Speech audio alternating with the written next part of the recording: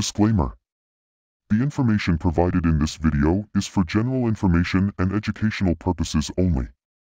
Students should test cybersecurity techniques in the secured lab setup. I do not take any responsibility, and I am not liable for any damage or problem caused while implementing the tools and technique.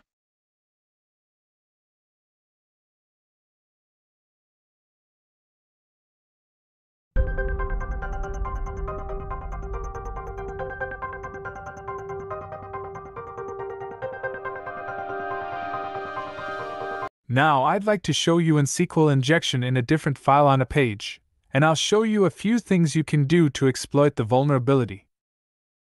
The first thing I'm going to go to is the login page, which is here, user info. The first time we went to the login page from there, this time we went to the user info page. This page will show you the information about the user provided you give the username and password.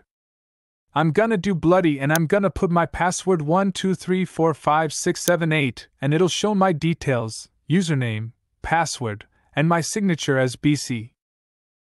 The statement that's being executed here is similar to what was being executed when you log in. So select asterisk from accounts where username is what you put in the user field and password is what you put in the password field. What we're going to do now is we're going to see a different way of exploiting this kind of vulnerability. In the previous video, we were doing it using a post text box.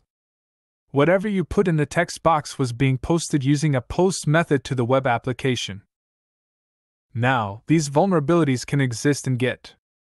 What I mean by GET is when you do a GET when something is sent as GET, you will see it here in the URL. If you look at the URL here, you see it's being sent as the username bloody and password 12345678. Let me just copy this URL here and we'll start playing with it from the URL instead of doing it on the web page. I just want to show you a different example because in many cases, there might not even be text boxes. For example, it could be something like news and news.php, so we can see here in this example that it's index.php. In your pen testing, you might see something like news.php and ID is equal to 2, then you can try to inject stuff in there. We're having an example here where we're gonna be injecting things into the username field, which is this field, and we're gonna be injecting stuff in here. Anytime when you're doing your pen test, anytime you see parameters like this, you should try to inject them.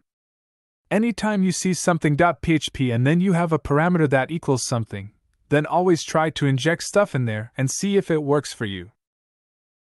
We've also seen a way of discovering the injection, and that was using the quotation mark and using the AND. We do a false, true, and 1 is equal to 1, then 1 is equal to 2, and if the server is executing what we want, then we're gonna know that there's an SQL injection. I'm gonna show you another way of discovering these exploits using the order by. As the name suggests, the order by the statement is used to order the results that we get on the screen based on a specific column. Our injection is going to be like this. I'm gonna do the order by 1. If the injection exists, this should work because in each select statement there should be at least one column being selected. Therefore, when we say order by 1, we're saying I want to order the results based on the first column. This should always be acceptable to the database and return a true or something that we expect.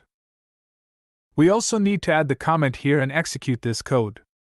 It's exactly like before when we're doing this. This is our URL and what's gonna happen on the database. This is the code that's being executed on the database, and it's going to look like this. It's gonna be select asterisk from accounts where username is equal to bloody and notes how thesis closing the quote and we're gonna do order by 1 and there shouldn't be this code for it end, and this comment will tell the SQL interpreter to ignore anything that comes in after it, alopthesis going to be ignored. Another thing that I want you to note is when you're injecting stuff into the browser, the code should be encoded. For example, when you put it on the URL it should be written as %23. Spaces, for example, get converted to %20, and %23 is the comment that we're using. I'm gonna copy that and replace my comment sign with it. You can Google HTTP encoder and you'll see there are online tools that'll just convert this for you. I know that the hashtag can be converted to %20, that's why I'm using it there. I'm gonna hit enter, and as you can see now we're seeing something that's acceptable. Nothing wrong, and then it's showing me the information about bloody 1, 2, 3, 4, 5, 6, 7, 8, and showing me the signature. It is ignoring the password, the injection worked, and it's ordering by 1, so it's not showing me anything wrong. Let's try to make this number 1 a very large number. I'll put in 10,000 now. What we're saying right now is I want you to order the results that will be returned by the current select statement based on column 10,000. Chances are there aren't 10,000 columns used in this select statement, and this should return an error.